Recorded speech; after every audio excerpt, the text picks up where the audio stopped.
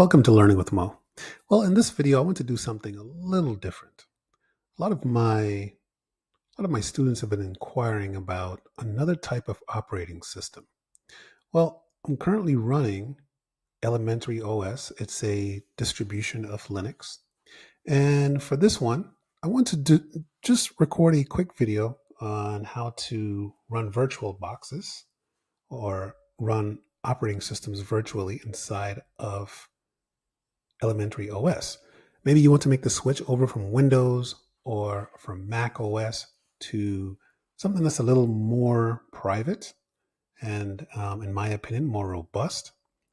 And it's also open source.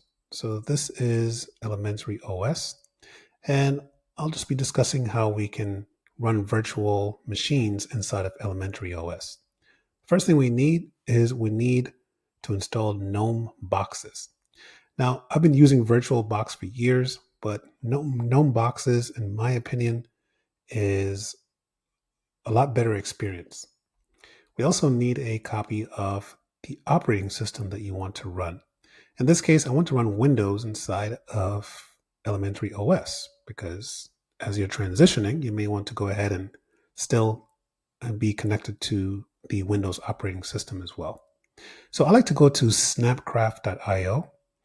Now we do have an app store inside of Ubuntu or Linux. In this case, I'm using the Elementary OS distribution. But a lot of times I don't really find what I'm looking for in here. Let's see if I can find GNOME Boxes in the Software Center. And it actually is here. So it's actually showing me that it's installed as well. So that's perfectly fine.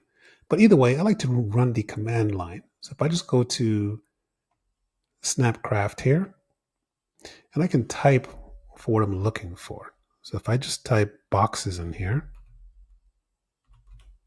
and press enter, and if I scroll down, here's GNOME Boxes right here.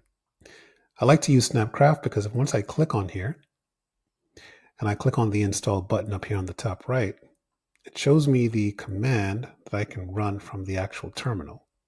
So to do that, I just need to go ahead and click on my applications here. I'll search for the terminal. And right here is where I'll type that simple code. So sudo snap install GNOME-boxes. And that's all I need to do. Once I press enter, it's going to ask me to enter my password. I already have it installed. Just wanted to kind of show you how to go ahead and grab it there. Okay, so I already have that. I'll go ahead and close my browser here. I'm going to fire up boxes. So I'll type for boxes here. And here it is. And let's see how quickly I can install the Windows 10 operating system. So here is boxes. I'll go ahead and click on the plus sign here. Now what's really cool is I can actually go ahead and either install from an ISO file if it's a Windows distribution. If I want to check out another type of Linux distribution, they're all built in because remember, they're free to download. So I can feel free to try out any of these. These will actually download it for me and I can run it. So there's tons of distributions in here that I can run, right? So here's a lot of them here. Here's Fedora. Here's Ubuntu. We have some Debian distributions as well, OpenSUSE. So a lot of them are in here that we can use. But that's not what I want. I want to go ahead and install from file.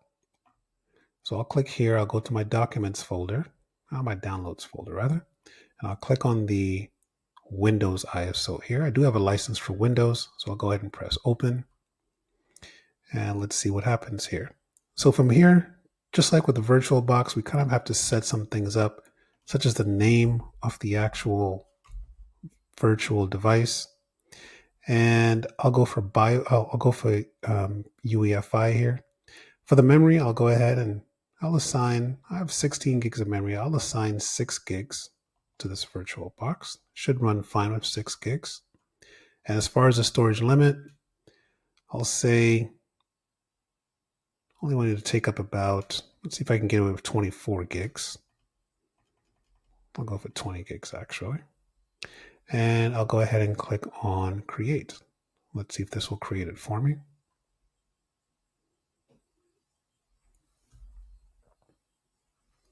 And there you go. We can see it's already booting into the setup for Windows here. So I'll go ahead and just continue setting up this installation, and then I will be right back. For the first part here, it's just a matter of choosing, well, just accepting the license agreement. I'll skip the product key for now. I'll enter that later. I'll go for Windows 10 Pro. I'll go ahead and click Next. I'll accept the license agreement. And I'll go for custom install, so this way I can just completely overwrite the hard drive space here. So I'll go ahead and set this up. I'll pause the video and I'll come right back. Okay, I've finished up the installation here. It's about to restart.